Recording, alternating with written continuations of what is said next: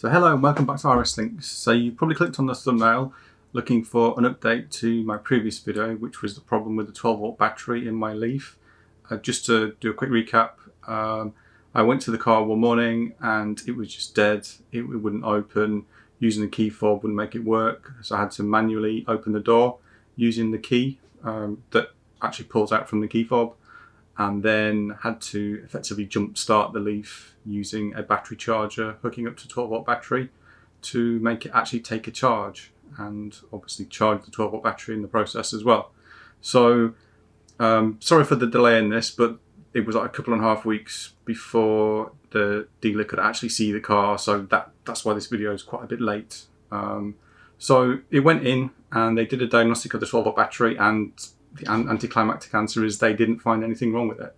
So they just said, just see what happens. If it does it again, bring it back and we can investigate further. But as far as they were concerned, the 12-volt battery wasn't at fault. While it was there, I also had the Rapidgate update applied to the car as well. Now that actually did cause a problem.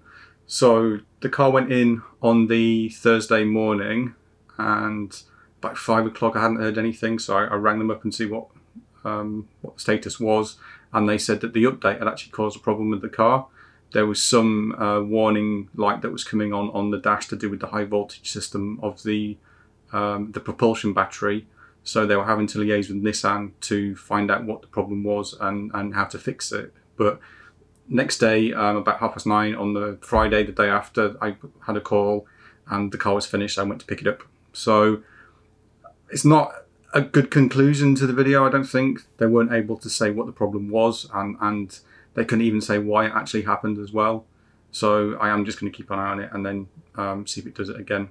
If it does, then I'll post another video on here and then follow up from that and see if there's anything different they can do. So yeah, so that concludes that. If you didn't see the previous video, I'll put a link up in the corner and you can see the whole process of what I had to do to effectively get the car to start when I plugged it into my home charger. Yeah, so thanks for watching, so please like and subscribe.